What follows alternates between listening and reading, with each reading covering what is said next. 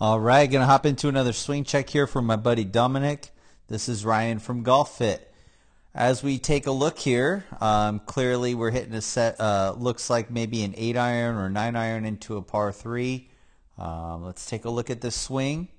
So Dominic, you got a good setup. Nothing wrong there. As we take the club away, you got a lot of the hands and wrists taking the club away, which is fine. Everybody's got their own unique style.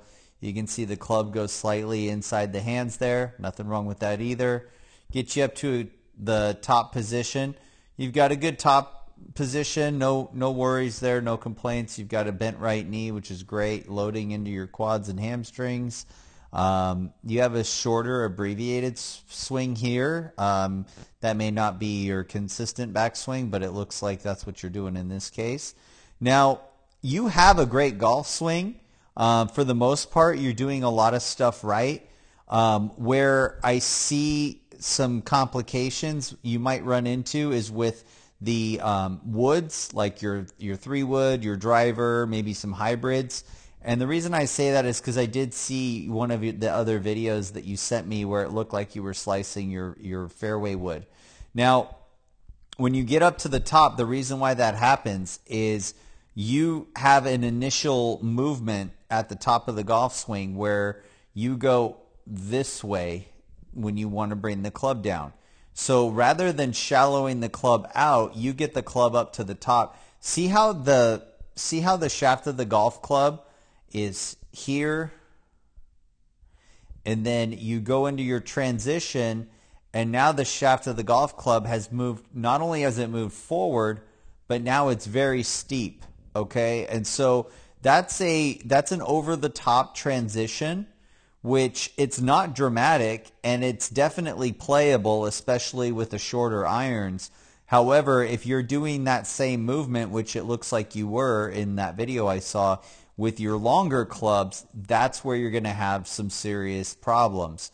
Because when the shaft comes down super steep like that, it's going to force you to swing left and across the golf ball, which is what takes place here. So if I get rid of all the lines, you can see that the club face is going to cut directly left across the golf ball, and you can see that follow through goes dead left, and that's why your exit point is here just below your left rib cage.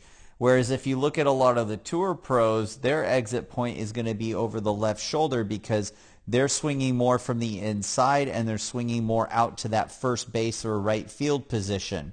And so this is going to work really well for you in instances where you're trying to purposely hit a cut.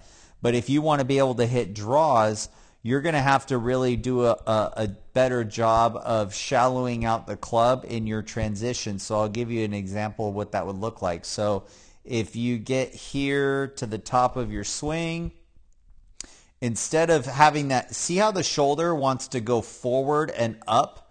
It goes like up and then wants to come over. And so it's going into a forward rotation as you start down rather than rotating externally. It wants to go internally. And so you ideally would have the shaft of the golf club dropping down into this area versus where you currently are.